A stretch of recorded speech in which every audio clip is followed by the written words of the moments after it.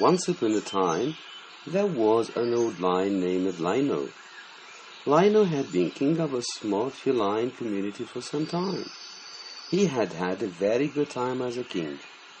He had never taken part in any hunting mission. Why?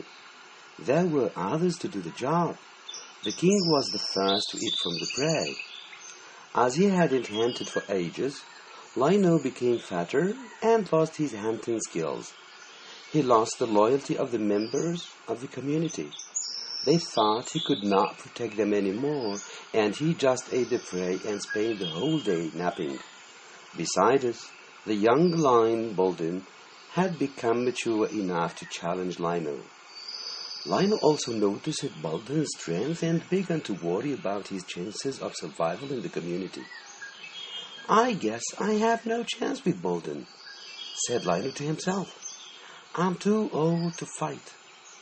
I have a better chance to survive outside than get involved in a fight in which I will certainly end up dead."